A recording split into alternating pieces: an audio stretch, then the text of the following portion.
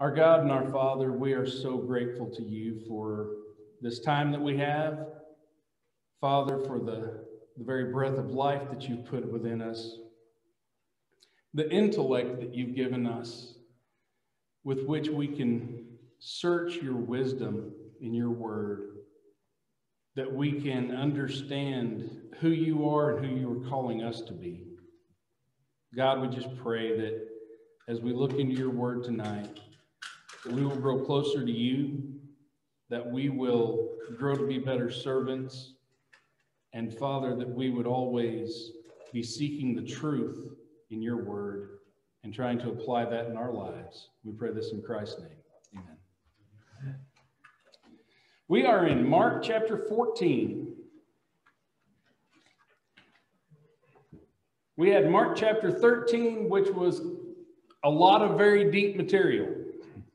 Now we have Mark chapter 14 that is just a lot of material. Not that there's not depth here, but it's 72 verses in this chapter.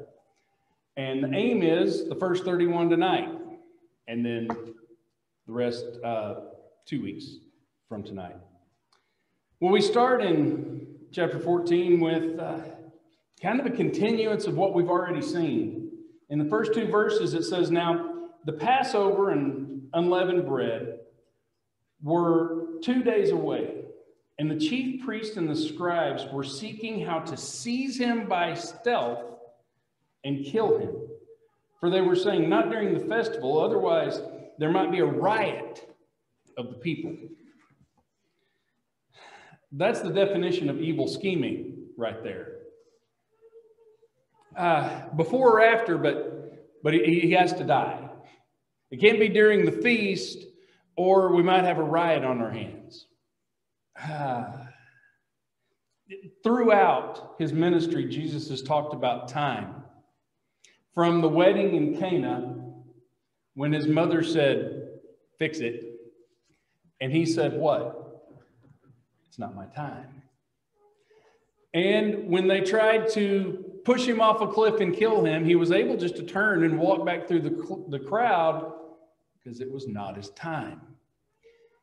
Well, he's already pronounced that his time is near, that he was marching toward Jerusalem for the purpose of giving himself as a sacrifice. And now the time is here. If you have to hide something, is it probably evil? They didn't want to do it in plain sight. They wanted to get him secretly.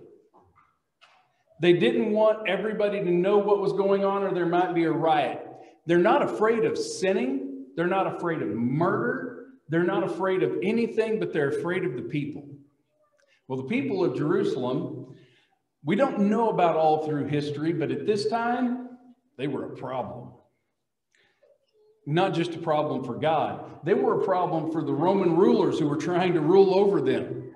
They were a problem for the chief priests. They were a problem for all these folks, because if they got mad about something, there was no stopping them.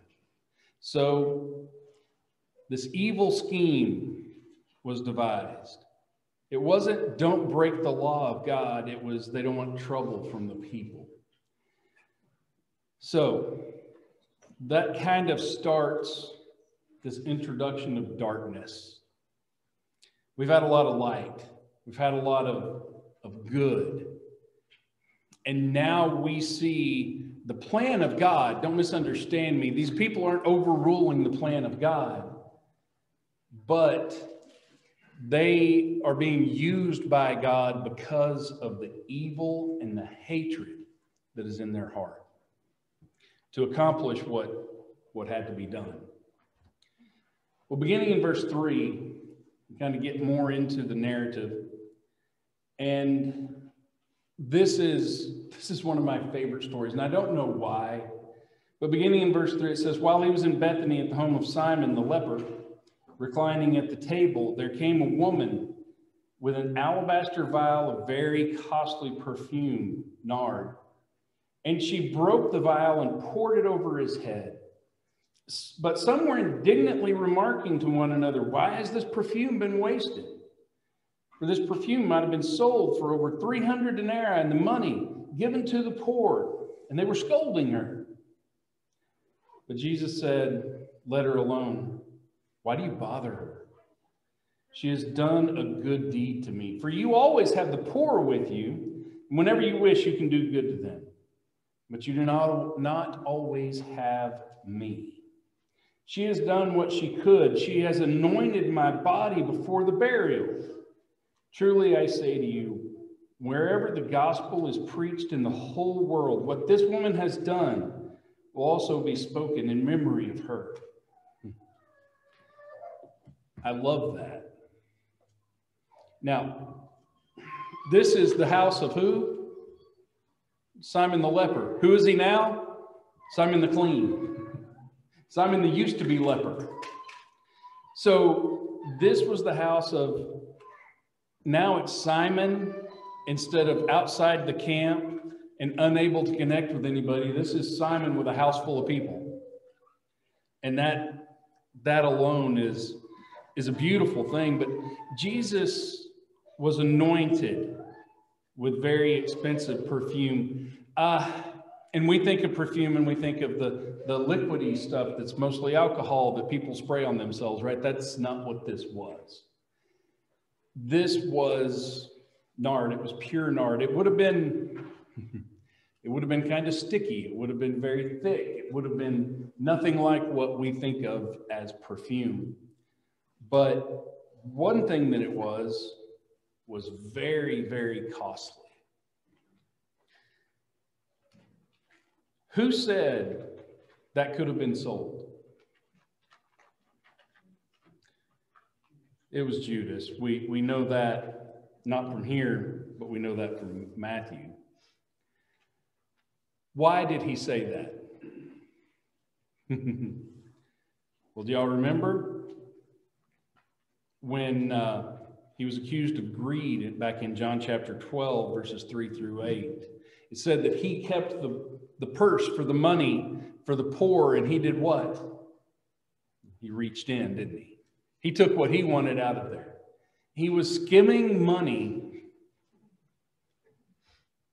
Try to wrap your mind around this. He's embezzling money from the treasury of the money that has been given to Jesus for his ministry. I've heard a lot of people make a lot of excuses and try to end around in a lot of ways, but if we just stopped there, if he had never done what we're going to see him do tonight, if he had never done anything else, that alone is shocking. That alone it's just unimaginable. Did Jesus know? He knew the intention of the heart of men who he did not know, who came to accuse him. He knew the inclination and the questions that people had.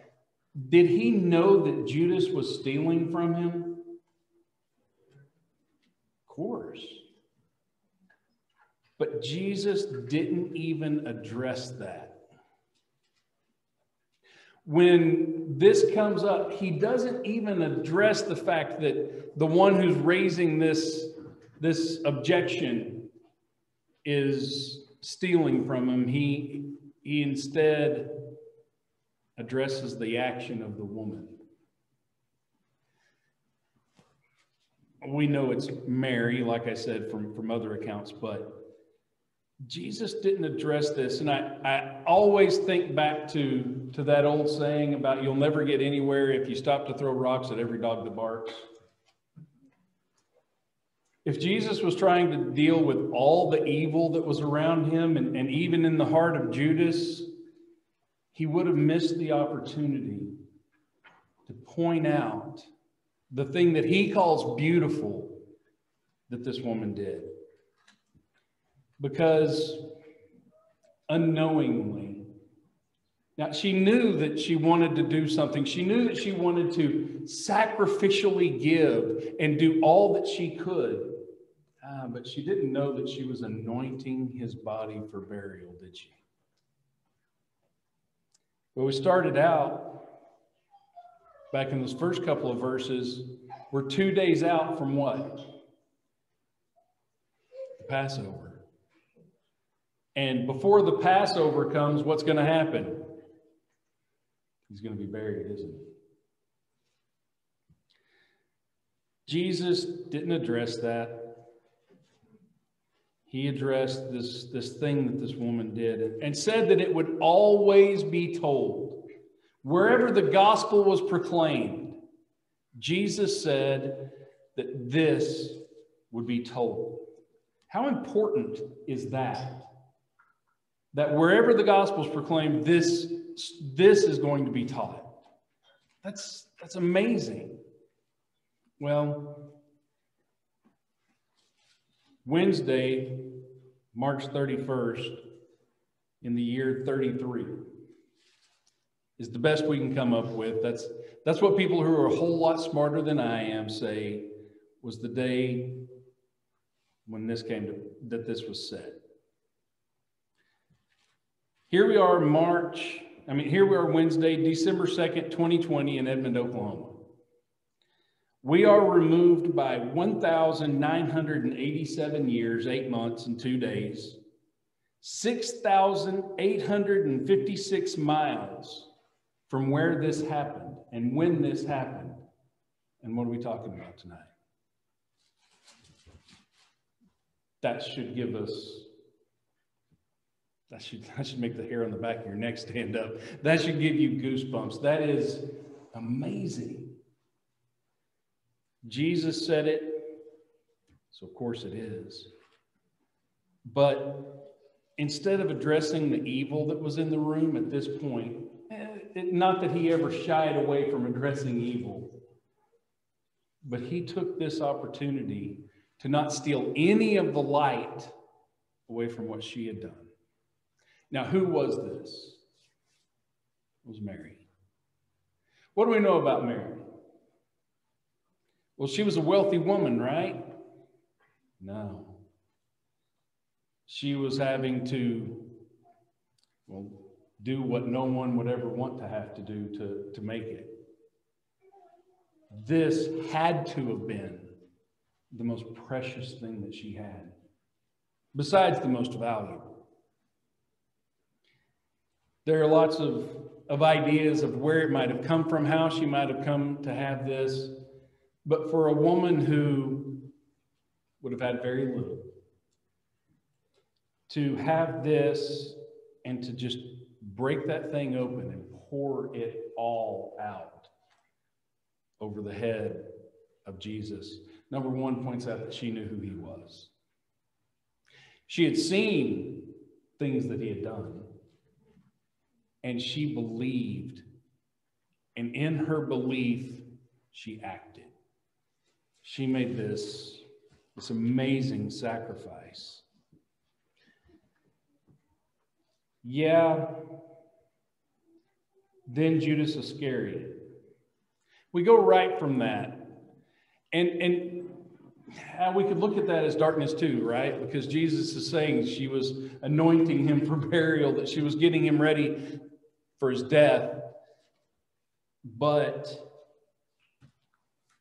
Judas Iscariot, who was one of the 12, went off to the chief priest in order to betray him to them. And they were glad when they heard this and promised to give him money.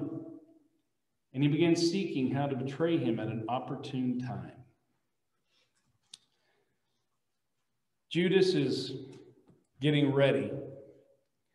In chapter 11, verse 57, the chief priests put out a tip line. If anybody knew where he was, they wanted to know. They were looking for information. Whenever he shows up, because they thought he would probably show up, whenever he shows up, they wanted to know. Jesus had already told Judas, along with the other 11 and probably other disciples in that context, everything you have left will be repaid manyfold. But that wasn't enough for him. He wanted something now. it's hard for me. With all the struggles that I have, I've just never had that kind of greed in my heart. And I can't imagine when something like that gets a grip on you. That's tough. Judas made the offer, and the chief priests offered money, of course. 30 pieces of silver. How much did each piece of silver weigh? I don't think we're told. But they were coins. They're 30 silver coins of some kind, some denomination. And does it matter? Does it matter if every one of those was worth $1 million apiece? Yeah, it won't. It won't in the end. I've read scholars who have said that they really think that Judas may have been, Jesus has already said he's going here to die, so he's probably just trying to expedite that. So what was the money about? I've heard that he was actually trying to accomplish the will of God, and I have such a hard time swallowing that. I don't see any indication of that. And they say, well, that's why he hung himself when Jesus died, because he never imagined that Jesus would die, because he had this power. Jesus has told him that he was going to die, didn't he? Yeah, we have record of several times, and I can't imagine that we got the record of all of them. He had told Judas that he was going to die. So, like I said, none of those theories to me held water. And the men who I truly admire and look up to as scholars, they don't buy into that either. But the chief priests had money. Judas wanted money. And they both got what they wanted. Didn't work out well for either one of them, but they did. Well, beginning in verse 12, we have the last Passover here. We're going to read through verse 21. It says, now, on the first day of unleavened bread, when the Passover lamb was being sacrificed, the disciples said to him, where do you want us to go and prepare for you to eat the Passover? And he sent to the disciples and said to them, go into the city, and a man will meet you carrying a pitcher of water. Follow him. And wherever he enters, say to the owner of the house, the teacher says, where is my guest room in which I may eat the Passover with my disciples? And he himself will show you a large upper room, furnished and ready. Prepare for us there. And the disciples went out and came to the city and found it just as he had told them, and prepared the Passover. Can we stop there for just one moment and say, do you remember the colt? When he said, go into town, find the man with the colt, tell him the Lord has need of it. And it happened exactly like he said. Is he trying to build their faith? We're pretty sure he wasn't trying to show off, right? He's trying to build them up. He's trying to get them ready. He's doing everything he can to build that up. So they prepared the Passover. Verse 17, when it was evening, he came with the 12. And as they were reclining at the table and eating, Jesus said, truly I say to you, that one of you will betray me, one who is eating with me. And they began to be grieved and said to him one by one, surely not I. And he said to them, it is one of the 12, one who dips with me in the bowl. For the Son of Man is to go just as it is written of him, but woe to the man by whom the Son of Man is betrayed. It would have been good for him, for that man, if he had not been born. Ooh. So we have the beginning of the Passover here.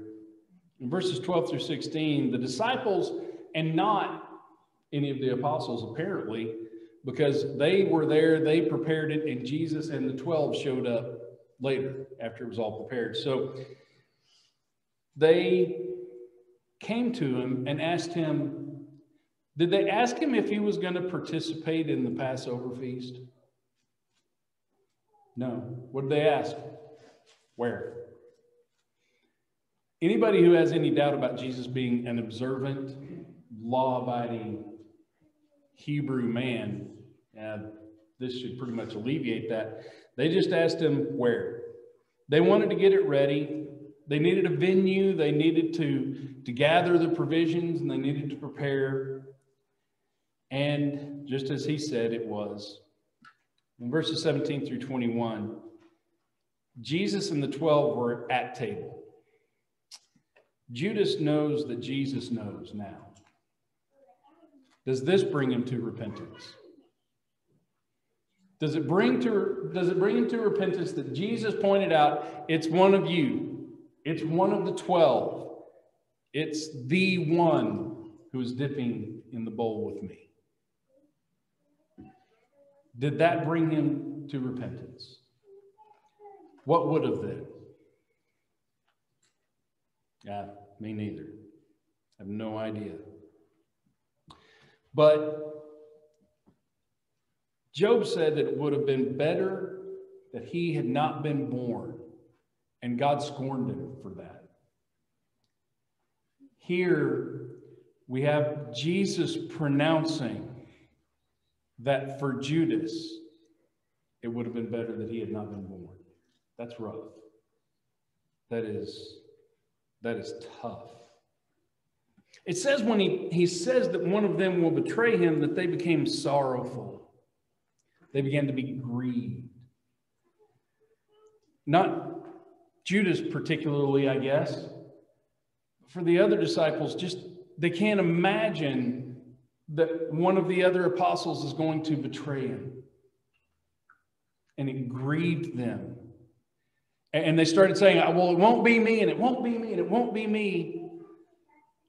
And Jesus, basically, he flatly told them who it was going to be. That's rough.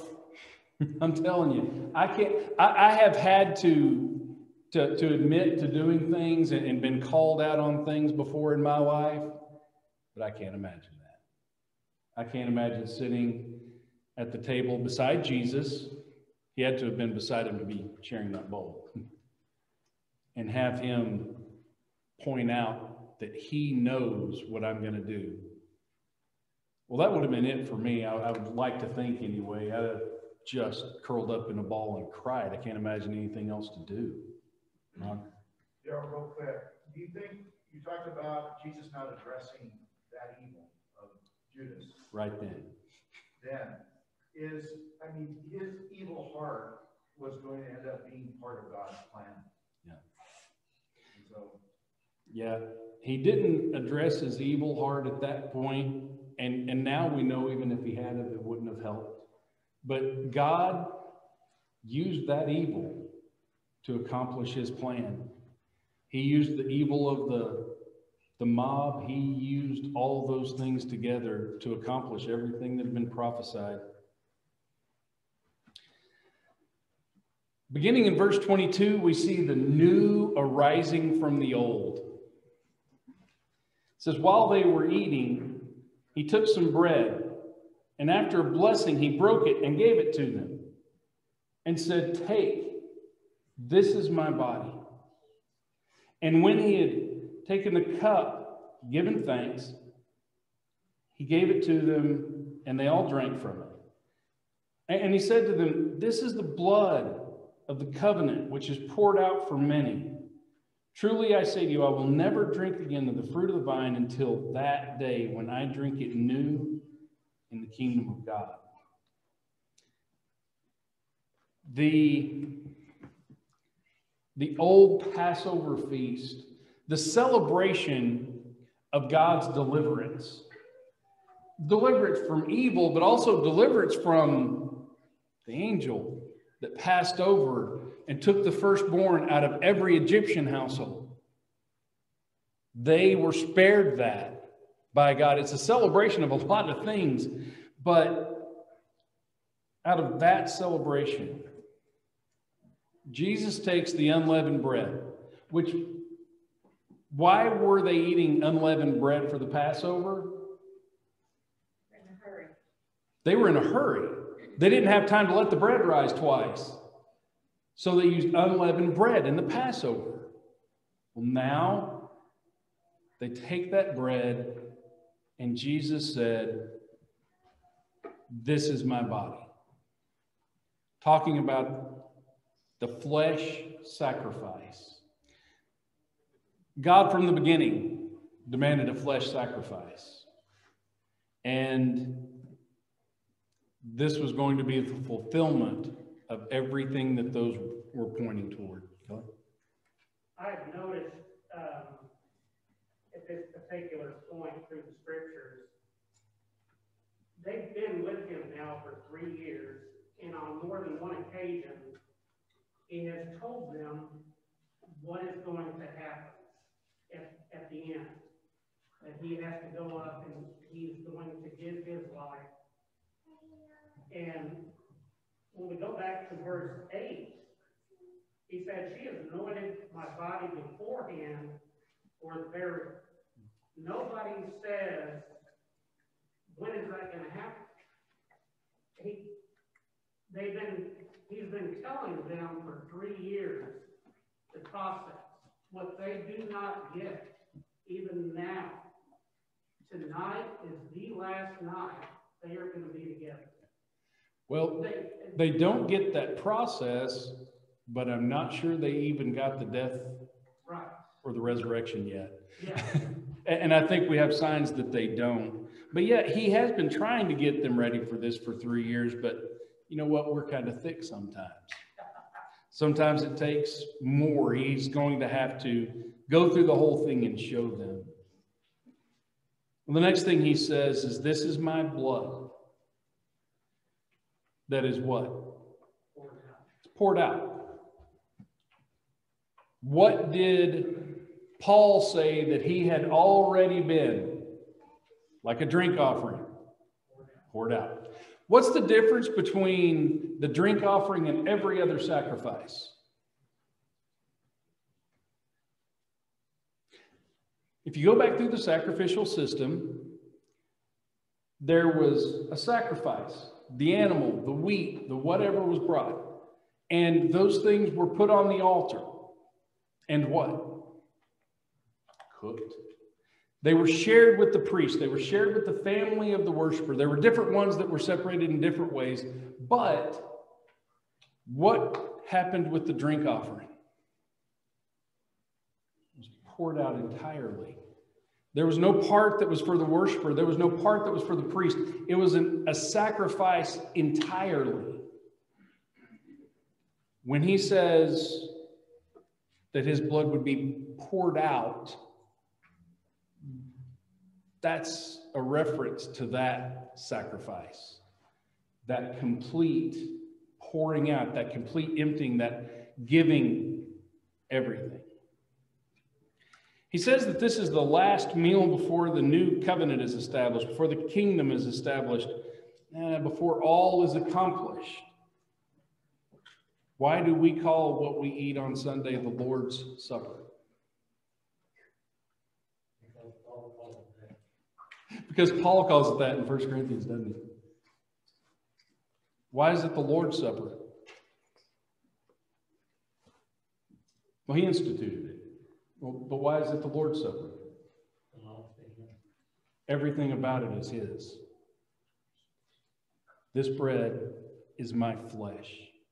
This fruit of the vine is my blood. It's all about him. So he takes this old Passover feast that God had instituted, that had brought to mind every year what God had done for them, bringing them up out of Egypt and all of that. And he takes it and makes it completely his. And I love that. And I love the seriousness with which the body here takes it. The fact that we don't just say a prayer, and not that that's wrong, and not that I'm condemning anyone for that, but the fact that we take a moment and we stop and it's talked about. I think that's, if we look back to the Old Covenant and we look at the feasts and we look at the things that they did, I think that's very fitting, and I think it's very biblical to do that. Beginning in verse 26, well, let's look at 26. I love this. After they did what? They sang a hymn. 12 apostles, Jesus, sitting in this upper room, and they sang a hymn. I'm just going to leave that there and let y'all have that, but that's, to me, that is very meaningful. But it says, they went out to the Mount of Olives, and Jesus said to them, you will all fall away, because it is written, I will strike down the shepherd, and the sheep shall be scattered. But after I have been raised, I will go ahead of you to Galilee. But Peter said to him, even though all fall away, yet I will not.